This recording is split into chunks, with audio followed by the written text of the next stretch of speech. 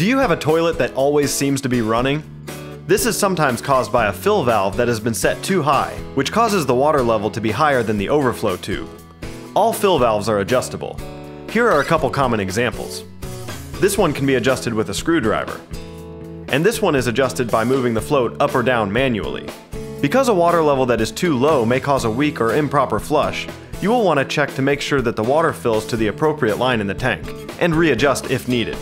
If you have any questions about this process, call Advantage Inspection Service at 602-864-8331.